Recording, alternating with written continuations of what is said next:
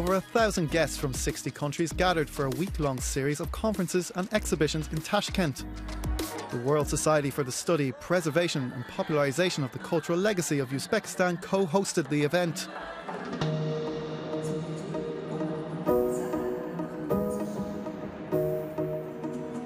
As the country opens up to the world, a community of scientists from various countries has formed, showing a keen interest in exploring Uzbekistan's cultural heritage. The findings from their studies are presented annually during the Cultural Heritage Week.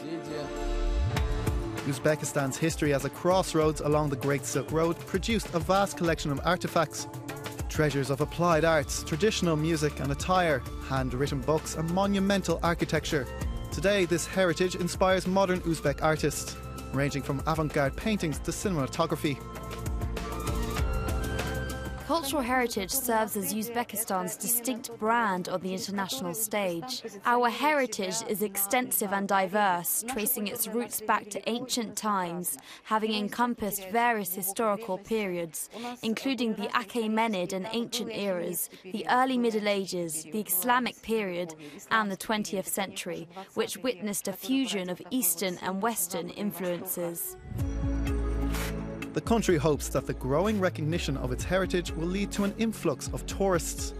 Last year, more than 5 million visitors visited Uzbekistan. Now it's investing in new attractions and infrastructure, another major theme of the Tashkent conferences. This will impact and this will create a lot of tourist attraction to see.